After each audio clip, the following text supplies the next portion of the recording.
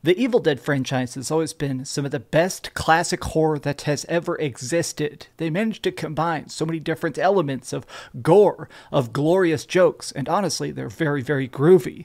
But the games that have been based on Evil Dead have mostly sucked. I've played everything, even touching the Evil Dead universe, but this is the first time where it feels like the game developers cared. Evil Dead the game is very, very good. It has some problems, which we are going to talk about, but this is the first one where I feel like this was created by the fans, which makes me very, very happy. But let's get into it. What's up, gamers? DreamcastGuy here. Now, please, if you could do me a big favor, give this video a like. If this video happens to get 5,000 likes, I am going to be giving away a copy of Evil Dead the game over on my Twitter account. Also, subscribe. Alright, so what is this game? What we have here today is an asymmetrical multiplayer experience. There are 4 survivors and there's 1 demon. Now, if you're playing as the survivors, the goal is to try and shut some sort of demonic portal that has appeared in these woods. Now, to do that, the game is very randomized. It's a series of matches. Now, whenever you go into this, there are a bunch of landmarks you're going to recognize from the movies. Downed planes, the classic cabin, a lot of the stuff that you've probably seen throughout the television show and the old trilogy of movies. But while doing this, the things inside of these landmarks are always a little bit different. Now, you and the other survivors have to try and scrounge, rummaging through drawers, checking in top of like little hidden cabinets and stuff, and when you do that, you're going to find different supplies. These can be weapons, which are everything from things you're going to recognize like the boomstick, chainsaws, but also stuff just like knives and handguns and pickaxes and stuff like that. Now, you're going to need these a lot because the game really likes to flood you with deadites.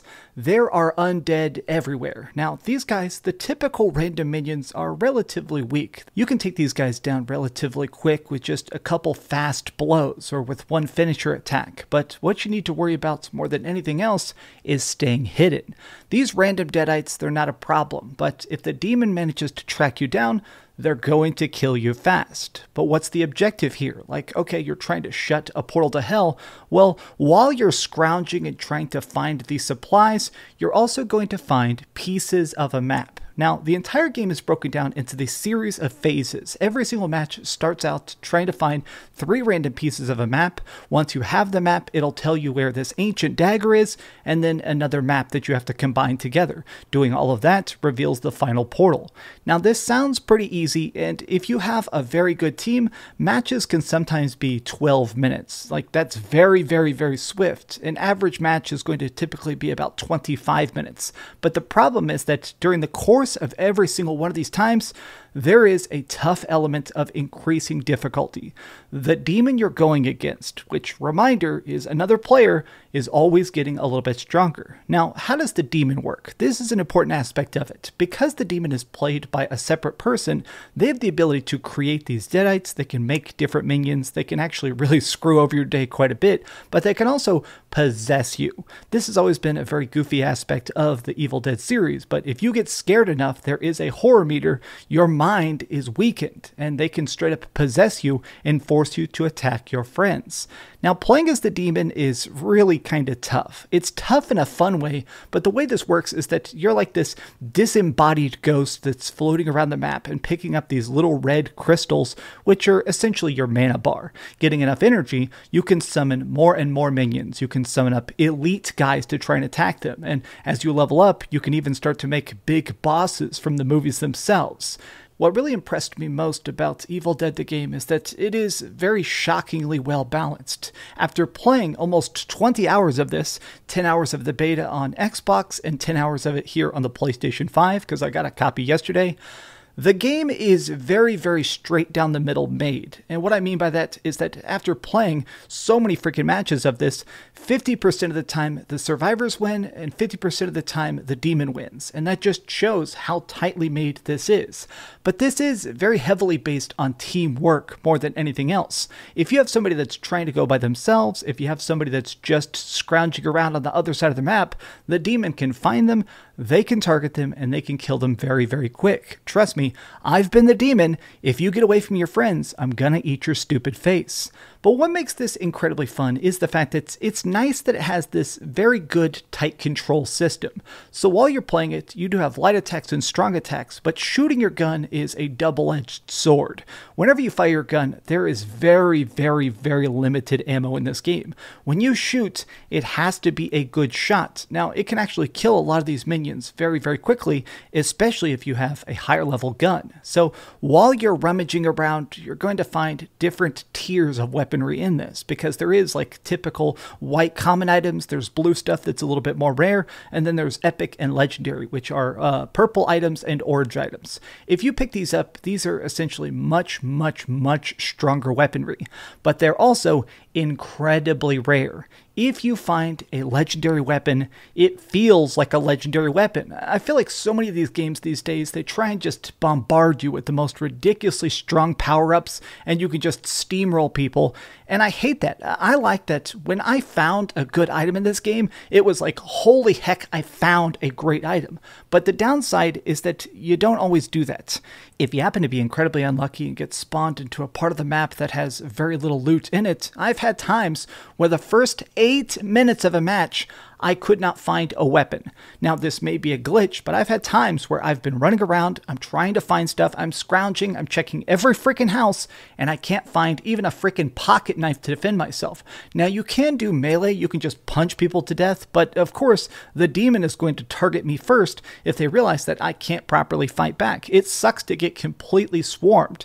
Like, the randomness of this game is cool, but that does also bring me to the other problem I have with this, which is that I'm sure you've noticed by now, as far as I can tell, there is only this one map. It's just this spot in the woods. Well, there's technically 2 maps. It's different spots of these same woods, so you have slightly different landmarks, but they're identical when it comes to just ecosystem. It's just miles and miles and miles of pitch black forest. Now, my problem with this is that I like the Evil Dead trilogy of movies a lot, and I feel like there's so much lost potential. They could have given us, give us the gigantic fort, give us, I don't know, put us in some sort of different medieval settings, put us in S-Mart. I would love to walk around a cheesy knockoff of Walmart trying to actually shop the hardware aisle and shoot the Deadites. Instead, you go through this one piece of forest again and again and again. Also, there is that problem of that it feels like this game, because it is online only, I'm nervous about the population of it. This is an internet forced game. You cannot play it offline. You can play it with bots, but you have to connect to the server.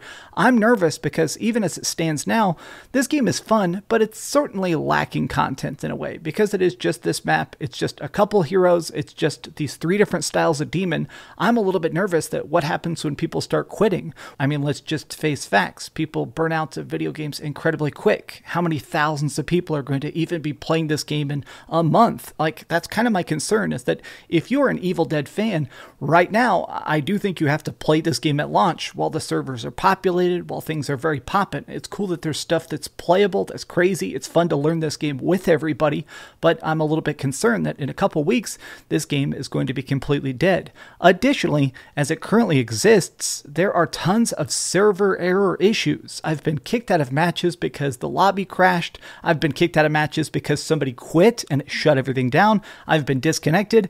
Like, I've tested it. You cannot play this without an internet connection. And if the servers have any sort of problems, like yesterday, some of the servers just shut off for a bit before launch. And when that happened, the game just deactivates, which to me kind of sucks. Now, one of the main questions I've seen people asking is, does this have crossplay? Yes, it does. Xbox can play with PC, who can play with PlayStation. Everybody is just in one giant pit, which means that the player base that currently exists is going to be around for a while. Like, it's not like you're just trying to play with one little group. It is a pretty big pool of players currently. Additionally, I did see a different bunch of questions about if this has any real single-player content. Technically it does, but it doesn't really feel that great. So there are these things that are called missions. They're essentially these tiny slices of scenes that existed inside the movie itself, trying to find Linda or your girlfriend that got decapitated, trying to go to big landmarks that existed in the films. But when you do it, there's not really any voice acting, there's not any cutscenes. It'll just show like these title cards that'll say the text. Obviously, this was made very last minute. To even say that these are missions is a bit of a stretch. Now, you do have to do them if you want to try and unlock all the characters. Now, the last thing I do want to talk about is the different styles of heroes we have. So for the demons have 3 different style archetypes. There's the Warlords, who attack very directly, the Necromancers, which make huge legions of the undead, and then the Possessors, or the Puppeteers, who are the people that jump into your body and mess you up. Whereas with the heroes, there's 4 main types of hero. There's the leaders, the warriors, the hunters, and the support. Now, what you gotta essentially know is that everybody has a built-in super ability. Some of them can heal others, somebody can consume your fear, some people can get infinite ammo, some people can get healed by dealing damage. I actually really like this because it's nice that there is these different styles of character. Like, playing the different heroes feels different, and that to me is very fun. Learning the different people, trying to figure out the different versions of Ash, because Ash has been through a lot, so the different versions of him have very different specialities.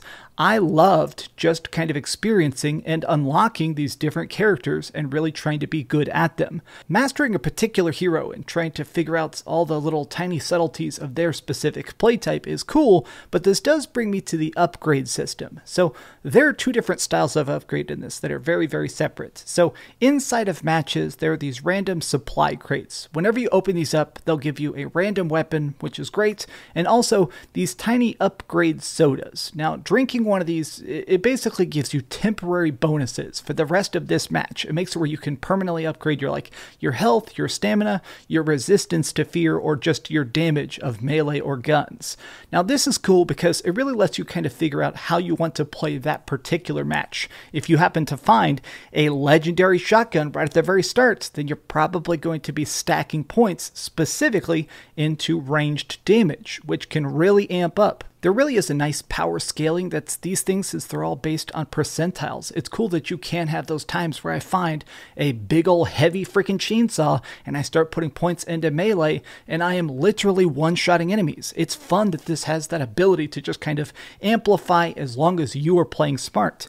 But then there's also the permanent upgrades. So whichever characters you're playing as, that hero slowly gets advanced through a skill tree. You get essentially talent points, and whenever you want, you can go here to the collection menu and put in more permanent bonus buffs, increasing their stamina, run speed, their attack damage, their finishers, or making it so that elites die faster. It's nice that it has this progression system, but I do feel like this is only going to get people engaged for so long. I do feel like this game does sort of lack content in a way, because this is just that one map. It's just like 13 heroes. It's just those 3 different demons. And then once you've experienced that, once you've unlocked some costumes, once you've managed to max out some skill trees, I'm not sure anybody's really going to be playing this game. And I hate to say that. Even as a fan, I do feel like the lifespan of Evil Dead the game is going to be measured in weeks instead of years.